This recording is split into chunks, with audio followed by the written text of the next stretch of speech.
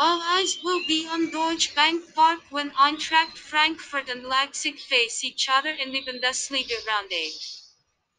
The Adler aim to put an end to their four-game winless run in the national championship, and, no doubt, they would be happy with 1 point from Saturday's match. Fit again Serbia international Filip Kostic will be the man to watch in the home team. The Red Bulls, on the other hand, are on a quest to win their first ever Bundesliga title. Leipzig have been producing fine displays without Timo Werner, who left the club in the summer, and they are likely to stick to their attacking style of play. Anyhow, given the attacking potential of the two sides, a lively contest is on the horizon in Frankfurt. When the two teams met in the DFB Pokal earlier in 2020, Eintracht Frankfurt defeated Leipzig 3-1. Prediction: C.